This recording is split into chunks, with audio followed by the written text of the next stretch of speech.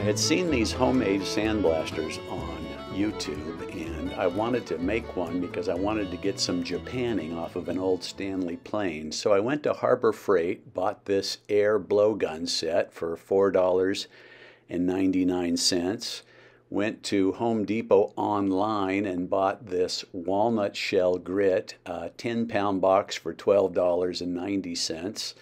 It's called Agri-Grit, and it's just a fine ground walnut shell. It works surprisingly well, and it is no damage to the metal, and it's also not quite as dangerous to breathe as is silicone sand. So here's the little set you get from Harbor Freight. It comes with 3 different nozzle lengths. I used the longest length. It just seemed like the thing to do at the time, and the one I had seen on YouTube did a similar thing. And what I did is I took the nozzle part, the long tube, and filed a little recess in it. I'll try to get closer here. I used literally a chainsaw blade file to file a little recess in the tube. I just filed away until I had about, I would say a third of the way through, so that there was a little bit of an opening. And I put the opening on the bottom of the tube, and it seems to draw the powder just fine. And then here's it's just a plastic bottle. It's nothing special. I drilled a hole to fit the tube tightly, and you simply stuff it through there, flip the bottle upside down so that the dust or the walnut shell is around the tube, and as the air goes through that tube, it draws it into the airstream, so it sucks it up off the bottom, and it works just like I say, surprisingly well. Here's more of a close-up of how I filed that tube. And then I wanted to make sure that the hole was tight. So that tube measures 3/16 of an inch in diameter, and I happen to have also a 3/16 inch drill bit.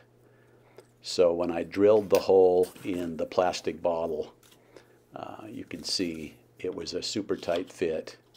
It fits very tightly over the tube, and I don't seem to have anything spilling out. I don't seem to have any leaking. I don't seem to have any whistling or anything like that. It just seems to work fine. There's sort of a close-up of that hole I drilled.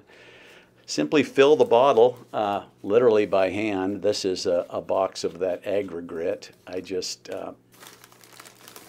very high-tech here, I just used handfuls of the stuff and poured into the bottle to get it filled up. Again, 10 pounds of this is $12. You can buy 25-pound boxes as well. This was mailed, free shipping from Home Depot, so real easy to get. Just fill up the bottle, screw the lid on it, and I've been packing away the stuff in a plastic bag just to keep it dry. And I was going to do this outdoors. I ended up doing it into a garbage can, and it's not the best video in the world. In fact, you can barely see it, but I'm just trying to show you that it takes off even Japanning. I had some frogs from 2 or 3 different Stanley planes that had pretty heavy black Japanning on them, and you're going to see here in a second on the video how it cleans that metal right down to the cast iron amazingly quick. And Japanning, you know how tough it is. Here's a piece that had quite a bit of Japanning on it, and again, what a lousy camera angle, sorry about that, but I blast away at that, and you'll see as I hold it back up to the camera, look at that, clean to the cast iron, and that was a shiny coating of black Japanning. Maybe I can get a close-up here of it working. It was such a rainy day the day I did this, I just didn't want to do it outside, and so here I am kind of fighting the dust that's shooting back up out of my garbage can. Sorry about that.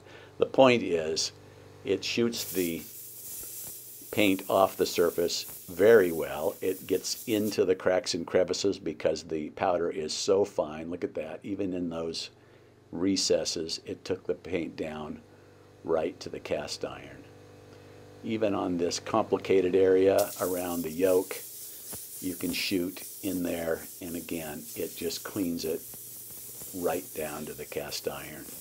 A super easy thing to make, super inexpensive, and shockingly, it works quite well. Here's another one. Look at how thick the paint was on that. Just shiny black paint.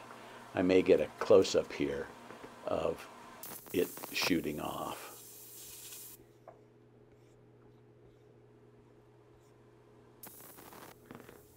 But again, lousy video. Sorry for the lousy video, but here you can see the black paint coming off. See how fast it comes off? And again, clean to the metal.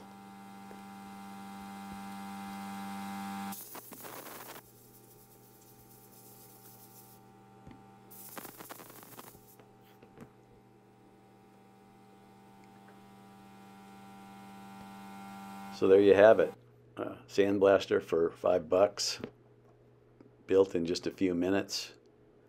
Harbor Freight and Home Depot.